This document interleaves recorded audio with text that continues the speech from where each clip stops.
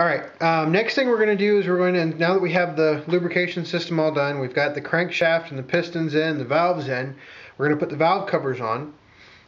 Here's our valve gaskets right here. It matches up to the bottom of the covers.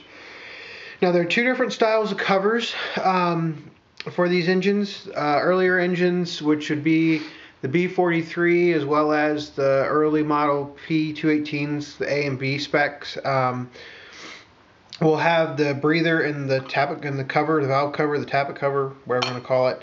And then if it's not there, it will actually be in the top of the block. Those are C-spec and later. So say if you have I think it's 1989 or newer 318, you probably have a breather in the block itself, not in the covers. And so you only need just two covers like this to do this. But in this case, we have to put the breather in. So that's just an additional step. But what we're going to do is we already have the gaskets lined up. It's a pretty simple process. I'm going to put the covers on, get the bolt in, and line everything up. And then we have to torque these to that massive spec of 2.1 Newton meters. My torque wrench doesn't even go that low. So we're just going to kind of tighten them down and be done with it.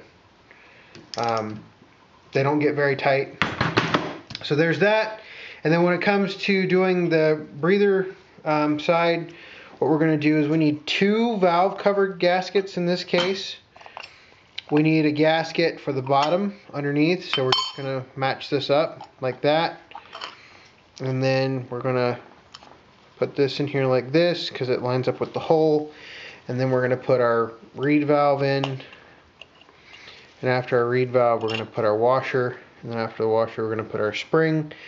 And then we're going to go ahead right here, and we're going to go ahead and put our gasket on the top, just like this. So, and we'll go ahead and put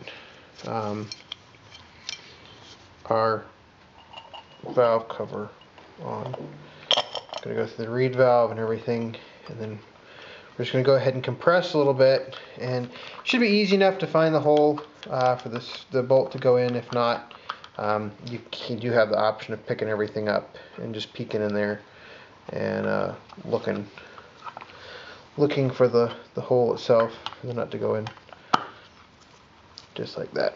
So we're going to tighten those down, and then from there we're going to put the main seal in the timing cover, and then we're going to put the heads on, and then probably call it a day.